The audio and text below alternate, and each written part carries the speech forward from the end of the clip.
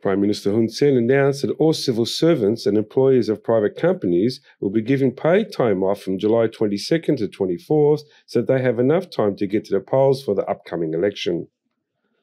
The Council of Ministers released a sub-decree on June 3rd to clarify their orders to business owners who must guarantee their workers paid time off without requiring proof of absence.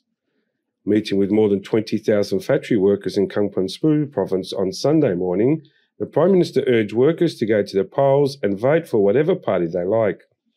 Meanwhile, Ministers of Labour and Vocational Training, It Samheng, instructed factories and businesses owners to follow the government's instructions closely. Many workers will travel to their home province to vote 3 days off, with pay allows them to time and money to do so. The 7th National Assembly election will be held on July 23, with 18 political parties registered by the NEC for the national election. Anthony Ellis, EAC News.